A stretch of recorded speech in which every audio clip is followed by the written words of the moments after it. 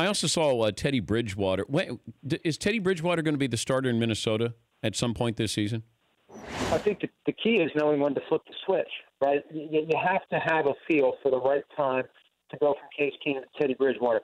Case Keenum has played better than expected in the time that he's played this year in place of Sam Bradford. But they haven't faced a really tough schedule, and Keenum hasn't been dueling franchise quarterbacks. He's beaten guys like Brett Hundley, Deshaun Kaiser, Joe Flacco, who isn't the guy that he used to be. I mean, it has not been a murderer's row that they've faced. And now they've got guys coming up like Kirk Cousins. They've got Cam Newton looming. They've got Matthew Stafford down the line. They've got Jared Goff and the Rams coming to town. And I think the key is going to be for the coaching staff to know when to go from Keenum to Bridgewater. And here's the reality.